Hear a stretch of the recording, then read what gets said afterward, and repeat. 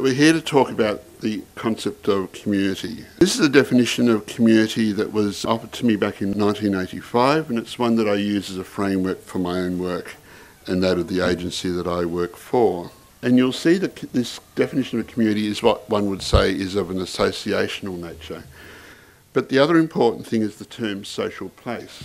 So we're talking about community as not just being a physical resource, but also a social resource. The concept of asset-based community development is a concept that's being fairly widely used now within community development and perhaps more recently in the area of disability. And John McKnight and Jody Kretzmann has provided great assistance to us in this area. The community comprises of many opportunities for community inclusion and community participation. Inclusion Works, the organisation which I have the greatest pleasure to work for, our business is about transforming communities based on the gifts and talents of individuals with a disability. In fact, we measure the success of our work by the feedback we get from community as to the contribution that the individual with a disability has given back to the community. Our work is based on three primary foundation principles, but let's just look at the first one. Do you believe that we believe in that equally for everybody? I think quite often we believe that this is suitable for some people, but not for other people. And whether that's conscious or unconscious, I think there's a possibility that we do that. What about the second foundation principle? We added a word to that. Some. Yeah, we were terribly romantic, absolutely romantic about the world was going to embrace this thing called community inclusion. But we decided that that wasn't the case, so we go looking for the right people at the right time to do the asking. The third one is that you need to let go.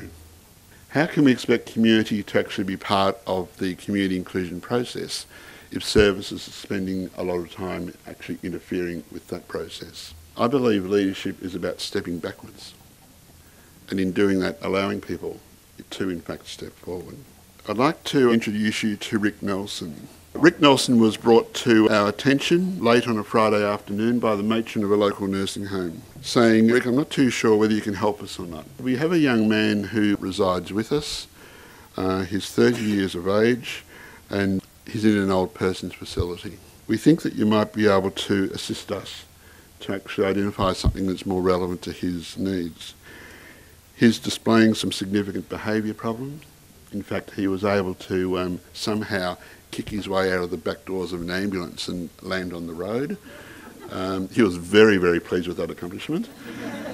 But a lot of his behaviour was actually in response to a later quote that he gave me, "You can only tolerate a certain amount of bingo."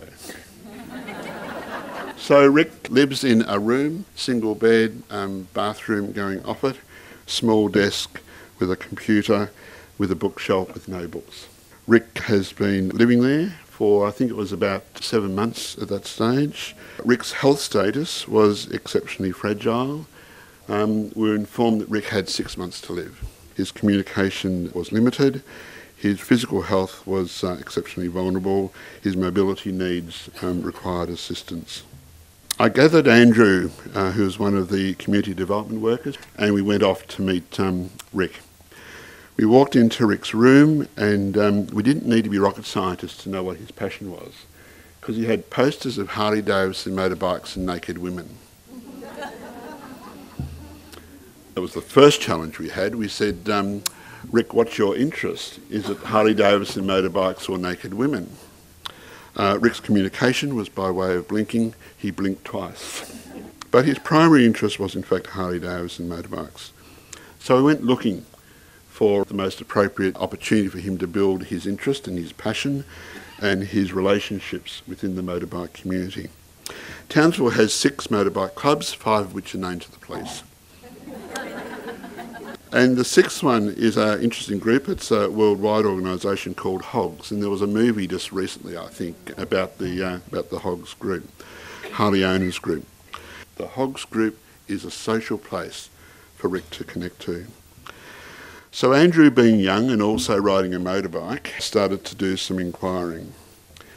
And he made contact with a guy called Duffy, who's the power broker. The power broker is the mover and shaker, the one who has the greatest influence within the group. He rang up Duffy and said, "Hey Duffy, there's a guy I know called Ric and he has a passion for Harley Davidson motorbikes. You know, he knows the difference between a fat boy and a road runner and da-da-da-da, going on and on. I was wondering whether there's an opportunity for him to meet you and meet the members of the Hogs group." And Duffy said, "Sure, Ric can go for a ride with us on Sunday. We're going for a day ride, leaving at 5:30 from Queen's Park." Andrew said, "Oh, look, he actually can't go on a bike at the moment. He hasn't mentioned his disability at all."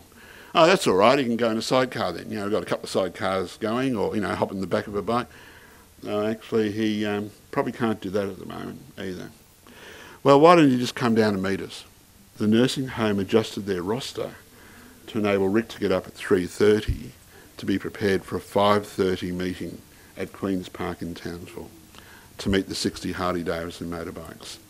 I wasn't there, but I believe that Ric's smile was a strong indicator of what he was experiencing. The smell of Harley Davidson motorbikes, being around people who share the same interest, and the opportunity to link with that group. Andrew provided a good role model. He assisted Duffy on how to communicate with Ric, and Duffy proceeded to introduce Ric to all the various members. When it got time to go, Duffy said to Ric, "Ric, would you please send us on our way by using the salute?" And Ric didn't know what that meant. So Duffy leant down apparently and whispered in his ear, and Ric smiled, and Ric gave the salute. And off they went. So do you think, you know, it's a pretty good story, isn't it? But I said we'd failed. And Andrew was really, really angry with me. And he said, "Why do you think we failed?" And I said, "Well, where are we going? I mean, where does this single event take us in building relationships?" So we went back to the drawing board, and we went back to John McKnight's definition of community, actually. And the answer was there. It was local enterprises. Because somebody sold Harley Davidsons. And guess who was the mechanic, the chief mechanic in the back room of Harley Davidson? It was Duffy. So Andrew approached Duffy and said to Duffy, "Duffy, do you think there's any possibility that Ric could hang around the shop?" So Ric, every Saturday morning, went to the Orm Snell's Harley Davidson shop. The reason why he went on Saturday mornings was that was when the club met. They met within the perimeters of the shop. So Andrew spent a considerable amount of time in supporting Ric by role modelling, etc. once again. After a number of months, how long did Ric have to live? 3 months. So he'd already passed his so-called use-by date. The club approached us and said, "I would like Ric to be a member." And we'd done our 60-40 research, and we said, "I'm sorry, but Ric can't be a member because we've studied the constitution of the Harley Owners Group, and we know that you have to own a Harley Davidson to be a member of the group." They changed the constitution. Now, the Harley Owners Group is an international organisation based in America. They had to negotiate with the headquarters of the Harley Owner Group to get approval and permission to change the constitution. Now, what does that tell you about what the club's perception was of Ric's contribution and membership to that program? When it was his birthday, a few of the guys took him out for his birthday. I rang up the matron the next day, and I said, "How'd it go, matron? You know, what happened? Everything okay, matron?" And she said, "Ric, I don't know what they got up to, but Ric got back at 3 o'clock this morning." And he hasn't stopped smiling since. But also we have an opportunity and responsibility to actually challenge Ric in some ways in regards to his role and responsibility. And I said to Ric, "Ric, when are you going to pull your finger out? It's quite obvious that, you know, that you're playing a significant role in the life of this group. But there are some rituals within this club that I haven't seen you fulfilling any leadership around. When was the last time you put on drinks?" And he thought, you know, you could see his mind ticking away, "But I'm in a Uniting Church Aid Care facility."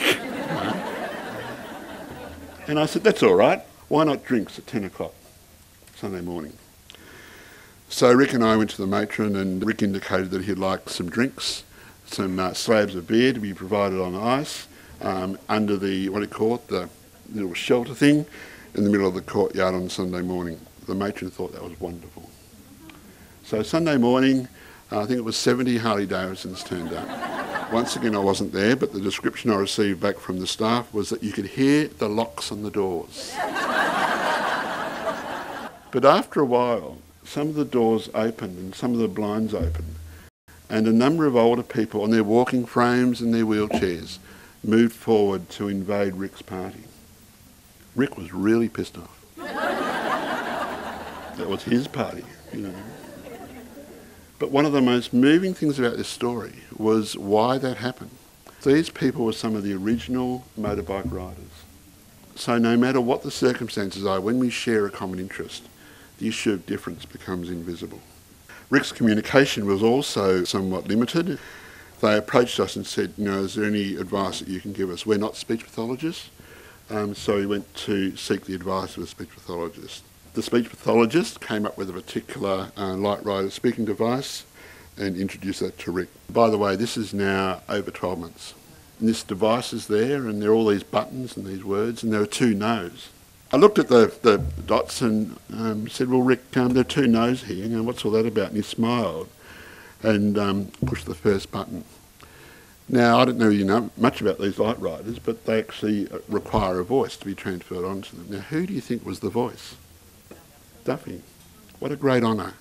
So he hit the button, and there's the most eloquent response by Duffy saying, no. I never heard Duffy speak like that in his whole life. He must have practiced for days, to get that right. No. And Ric's got this magnificent grin on his face. And I said, what's the second one for? And he indicated for me to push it. And I pushed it and it said, fuck off. Ric passed away fairly suddenly. He passed away in the presence of not every one of the bikies, but of half a dozen of his close friends. Andrew was really angry because there was so much more that could have been done in Ric's life and so much more that could have been done in the life of the club. So he went to the funeral, and Morley's funeral chamber in Townsville, fairly standard funeral parlour type thing. On one side there was over 100 bikies, all wearing their leather jackets, but on the other side of the chapel there were 7 members of his family. And we squeezed in with the bikies, and I knocked Andrew in the ribs, and I said, and you think we were unsuccessful? When Duffy gave the eulogy about Ric, and despite Ric's obvious disability characteristics, there was not one mention about his disability. And I've been to lots of funerals, and disability is always mentioned. There was no mention of his disability. But his passion for Harley-Davidson motorbikes, his passion for Bundy and Coke, and his passion for naked women. This is what we learned. The foundation principles that drives the service. We were getting evidence back through our work with Ric of his contribution to the club, of the capacity of the community to welcome, and our capacity to let go. So our work is sandwiched between a mission. Our work is sandwiched between guiding principles. Our work is about planning, connecting, and letting go. Our work is about maintaining a community building model as distinct from a social service model.